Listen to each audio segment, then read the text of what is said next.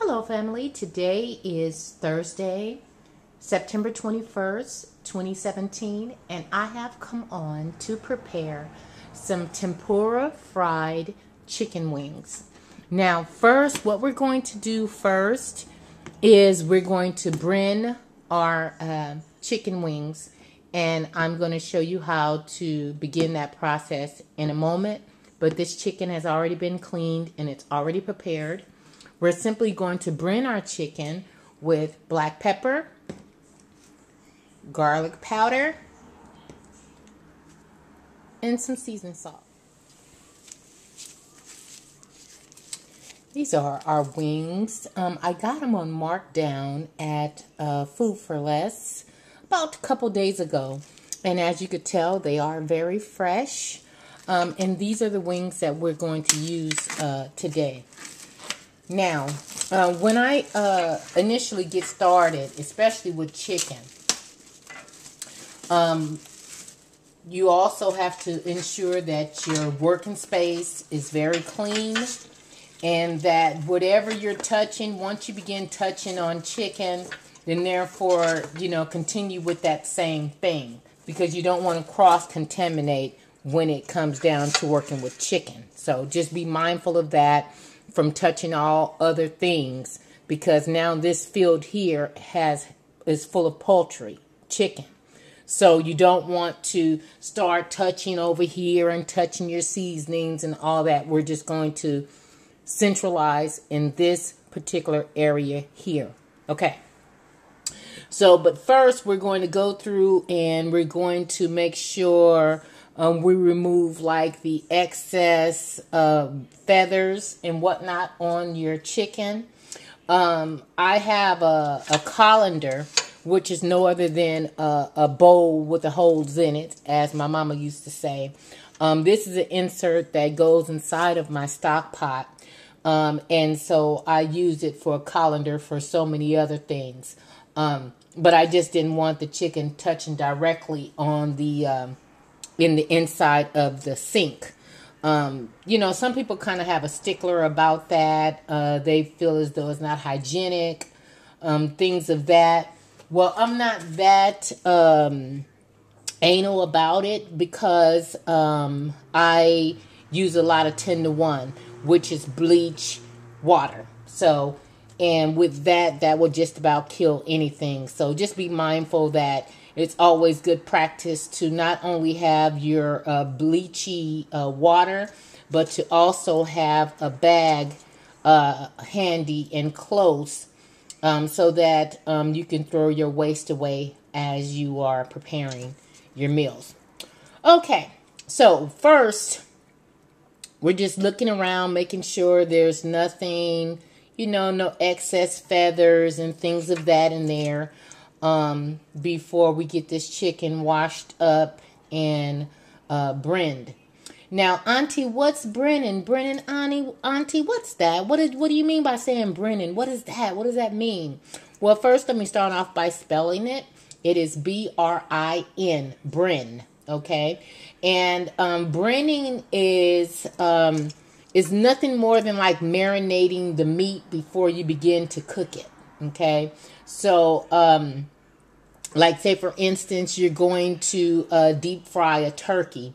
Well, you begin to brine the turkey a day ahead of time in a salt, water, and sugar type of mixture. And what that does is when you brine your meat prior to cooking it, the seasoning is down to the bone of the chicken or turkey or whatever you're cooking. Fish. Uh-oh, I'm dropping things. Wow, I dropped my bottle of bleach and it landed upright. Wow, upright. Well, okay.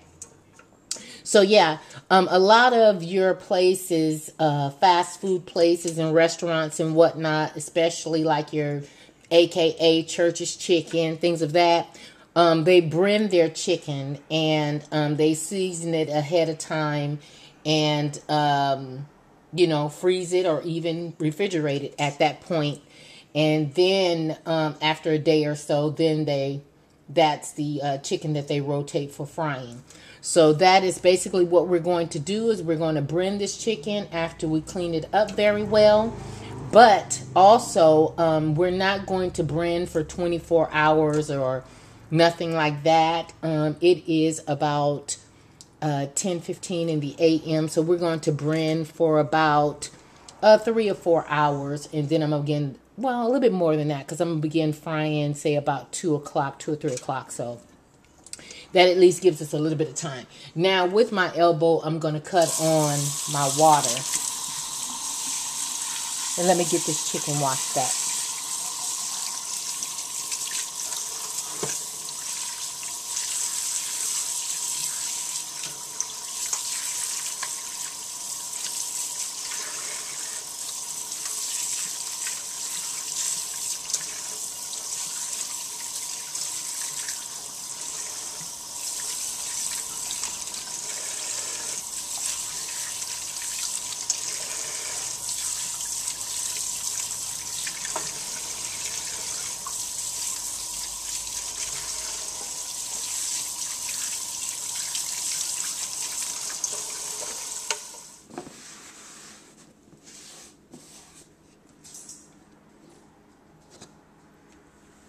Now, to begin our dry brine, we're not going to soak this in the liquid brine. We're going to do it dry. So, we're going to start off with some black pepper. I'm not going to touch on this too much because I really don't need to. What we're going to do is we're just going to season it up. We're going to put the lid on it and we're going to shake it up. I have a really, really big stickler about things up under my hands, up under my nails, the grit. And so, just not going to do it. So, we're coming in now with the garlic powder. I really like garlic powder. I really like the taste of it. And we're going to come in with some seasoned salt.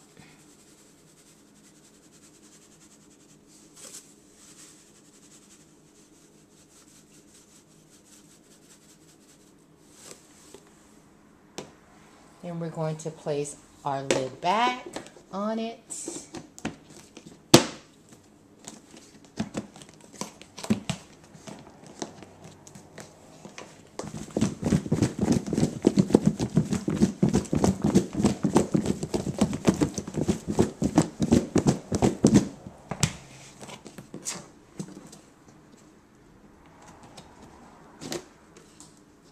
Okay, we're going to give it a few more shakes and we're going to place this inside of the refrigerator and allow it to brine for, say, maybe 4 hours before we begin to fry it.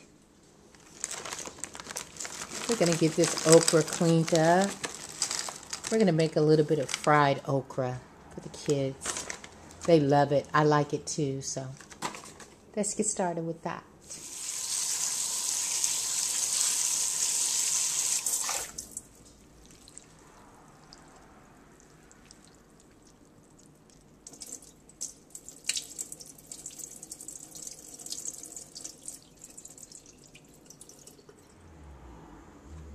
Okay, we're going to simply add an egg to our okra. I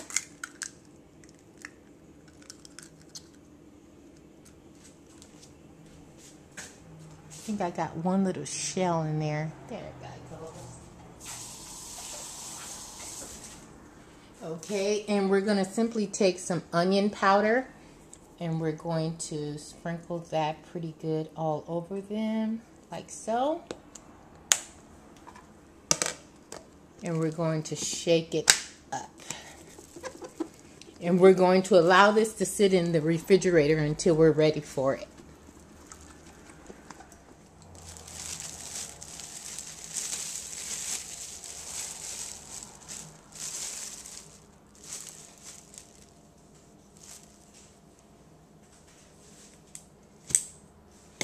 So we're going to take some flour, out of 3/4 of a cup. I don't have to put that much because we're simply coating okra, so we don't have to do that much. Then we're going to come through with our cornmeal. And we're going to do like an equal part of the same. Get it open. Why do I have it bagged up like this? Well, I have it bagged up like this to keep it fresh when I'm not using it. So, and you're going to go with equal parts of this.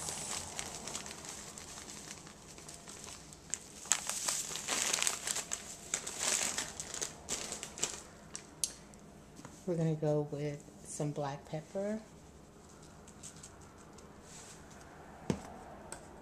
Some garlic powder.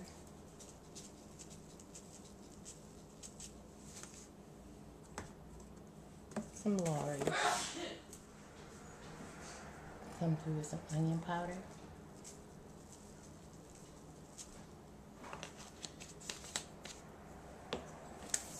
And let me get some lemon pepper. I know I got some. There we go. And then we're going to put some lemon pepper too.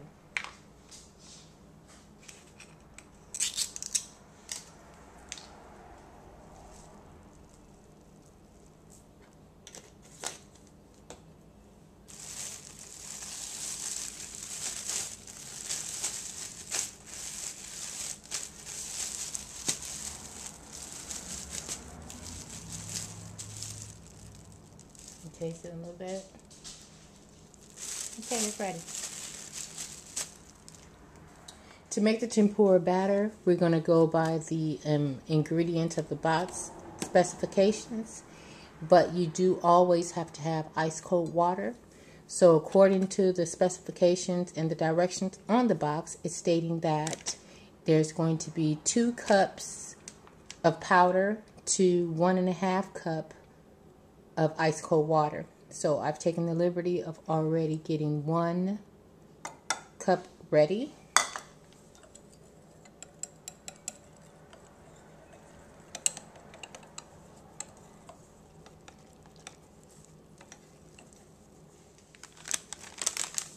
And then the other cup.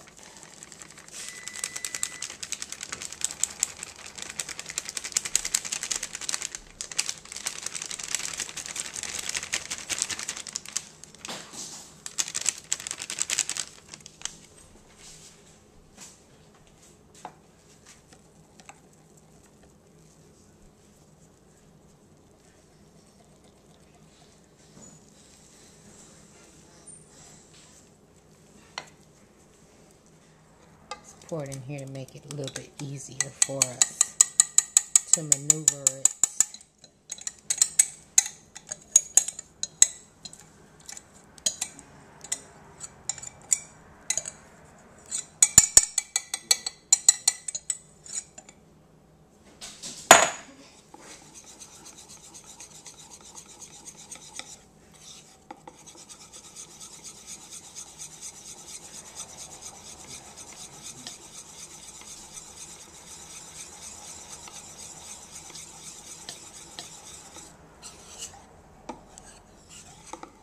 Okay, it's ready.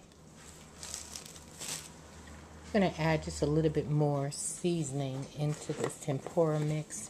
It needs just to be brought up just a little bit. So let's add some of that.